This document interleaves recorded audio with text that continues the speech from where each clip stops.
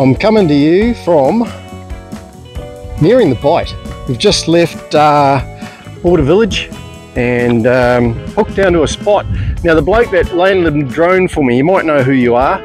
Thank you very much. You sent me down to here and said it's a great spot to see the ocean and see the sandy dunes before you disappear further down towards Bunda Cliffs. So great spot, thank you very much. And yeah, Jude loves it. Just one or two horseflies around. That one dug a little deeper than normal.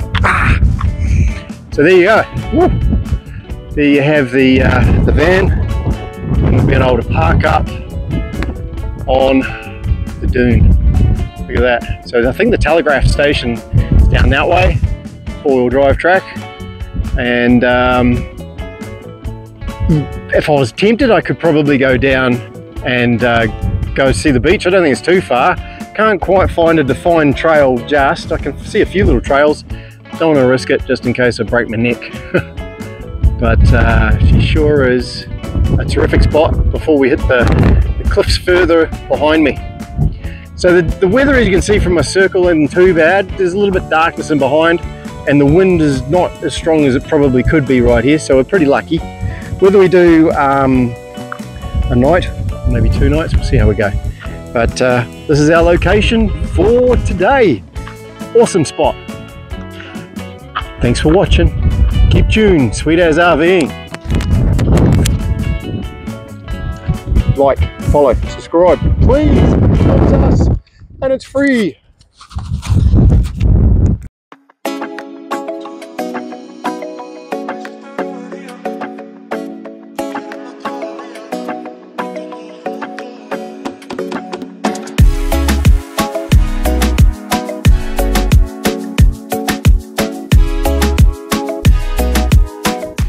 Alright, I haven't got the day that I really wanted. It's a little overcast, a little windy.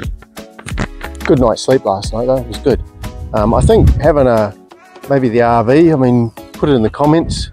I think these guys are a little bit more stable in the wind than maybe a caravan, being the weight. Even though I don't have stabilizers, but obviously the 4 wheels are in a bit further 4 corners of the van, but it was a good night's sleep. Even though the wind was up, we were good. So today I'm gonna give a little try to get down to the dunes and the beaches over there. Looks pretty exciting place to be, and got nice patches of little blue sky sort of coming through, so should be all right. So bear with me as I try and find a spot down the hill. It looks fairly okay, just a bit further down. I've had a little investigation, and there looks like a bit of a trail down here. Get through the little scrubby stuff down there, and boom, out onto the beach. So looking forward to putting my toes in the ocean down there.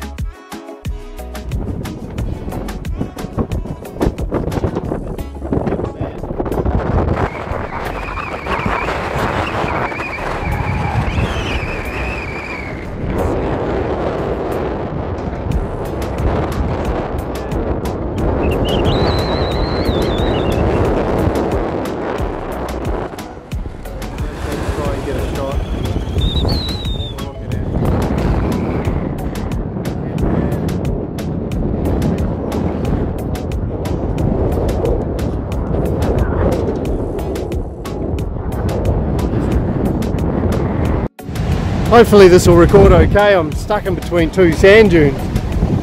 So that was the sand dune I was on. I was on that sand dune way up there, and man, what a cracker of a view. Absolutely awesome. So I've walked off of that, come on down to the beach. Boom! There it is, the ocean. And you still can't get away from the horseflies here. Or march flies, whatever you call them. And I'm going to have a little walk along the beach. I'll take you down there now and see how windy it is once I cross this little dune here. Oh, the sand. It's the last time I had sand in between my toes. Oh, look at that. Oh, it's a cuttlefish. The size of cuttlefish. That'll keep your bird happy. Oh, look at it. There we have it. We'll go and dip the toes in the ocean. Judging by the water pattern here, some of those waves come up a fair way, so better be careful. Here we go.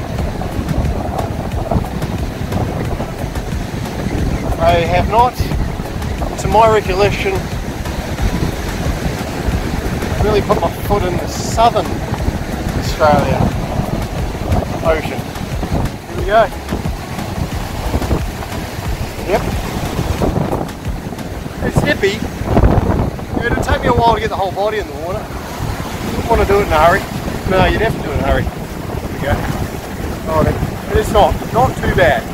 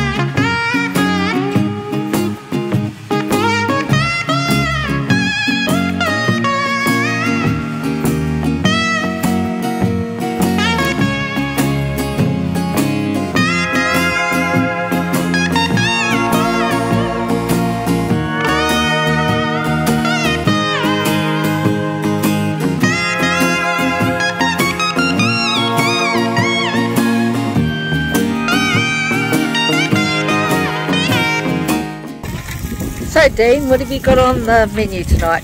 Well, the wind is blowing big time, as you can probably guess. I'm being challenged here big time, but we got some chops, garlic, bit of honey soy, and some mushrooms, and I'm going to do my best. But hey, one thing, horseflies aren't biting me. I think that's because they don't like hurricane force winds. But hey, what a backdrop, look at that. I love it. It's going to be alright. Where's this sizzle? We're looking good. Yeah, I ran out of gas, so I had to go and quickly get another gas bottle, but I think I've recovered. And thank heavens for some of the fries down at the old border village. We've reheated those and they look good. Mushrooms, and you've got a bit of a salad going on inside. I think we better retire and enjoy that view from our lounge window. Really looking forward to a romantic dinner with a view. Yep, she's a beauty. And I was going to invite the neighbours, but there's none around.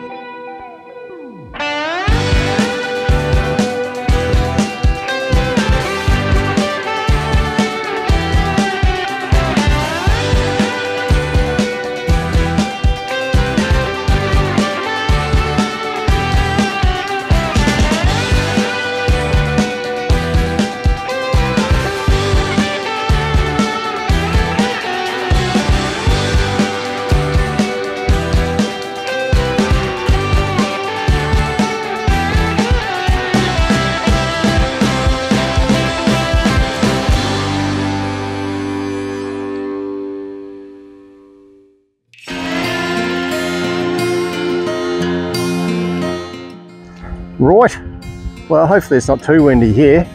It's a magic day, real good. Yeah, dark clouds behind me, but look out here, this is what matters when you're out here and you're looking at the Great Australian Bight. Ooh, I'm a bit risky, probably having my hat out here now. A bit risky having my hat out here, but I'm not going to go too close. I mean, you can see by probably just over my shoulder, there's a little bit of subsidence there, so you've got to be real careful out here. You might think you're on a bit of terra firma, but underneath she's undercut in a big way, so pretty crazy, especially if Jude sticks the drone out. I think we'll be quite surprised how much it dives away. But there it is, we're looking west to the Great Australian Bight. Awesome. Can you imagine it out here just watching the whales? There was some reviews that there were some dolphins out there, but it is truly an amazing sight to see. And you can see where the van is parked on it. It's amazing. Oh, it's mesmerizing just to watch it from here. Oh, those waves. It's a beautiful spot. So just swinging around. I think we're at the what they call like I think it was 114 peg, I think it was. A little bit probably not the smoothest track, and I think that the track where we were at 10k peg was smoother than this, but it's definitely pretty hard when you're on this sort of area. But yeah, there you go, there's the van and there's the Bight.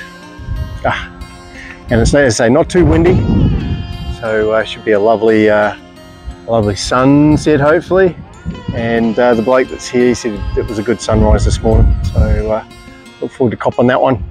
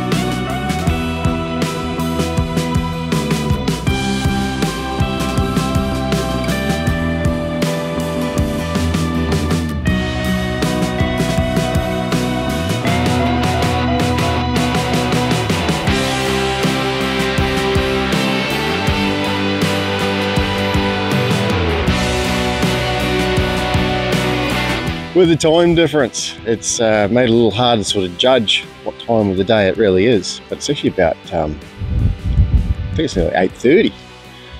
So look at that, isn't that? The sun's shining on the edge of the cliffs there. We're at the Bunda Cliffs, just about, I'm thinking it was about 100 k's shy of the Nullabor Roadhouse, I think it was. But gorgeous. So a few campers there, here comes the wind. We've just parked there, and down in the distance there the old sun's rising. That's the east, of course. But glorious spot. Hey, just those people that come here, please be careful. The undercut of this cliff edge is quite severe in some places, and yeah, it's just a bit nail biting when you see people just in awe of this spot come running out and stand on that edge. It's just, yeah, it stops your heart beating. You go, holy moly! But no, everybody was pretty well behaved and enjoying what we've got here. Just Mother Nature at her best. It's awesome. Starry nights. Oh, they were wicked. There was one or two patchy bits of cloud about, but the stars were just awesome. I was surprised actually how much light pollution there was. I guess it was the big trucks just streaming along the highway, which isn't far from here. But it wasn't probably the best night for stargazing that I've had. Probably that Northern Territory takes the cake. But I think the brightness of the stars were a lot more brighter out here. So yeah, awesome spot. So and the people you meet. Met a couple last night, thank you very much, Gary and Joan I think it was. Been taupo, just like us. So it's a small world when you can bump into people from the same town in, you know, middle of nowhere. Anyway, we're going to crack on. A couple of hours drive I think, Penyong, and we are going to pay for some accommodation there and get some power on, get some water on, and empty the you-know-what. Enough of that, here we go. Next journey.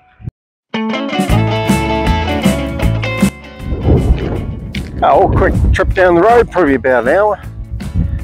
We come to another iconic little spot along the Nullabor. The Nullabor Roadhouse. We just passed a sign back there that said it was the, what was it, the western end of the Nullabor, the treeless plains. So yeah, we don't see too many trees around, and obviously going that way is the eastern, so western down that way, eastern over that way.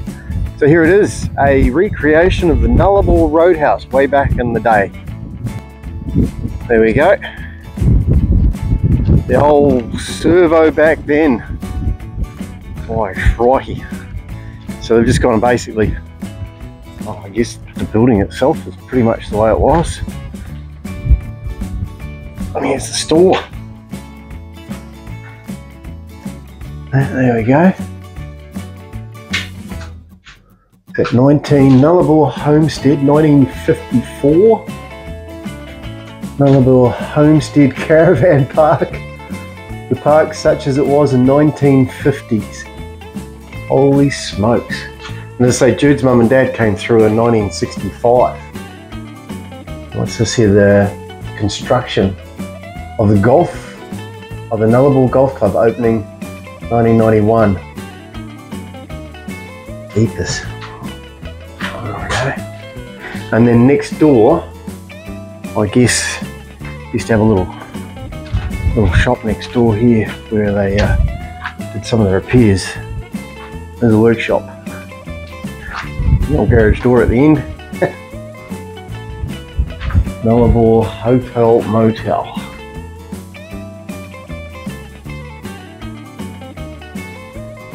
Great little site.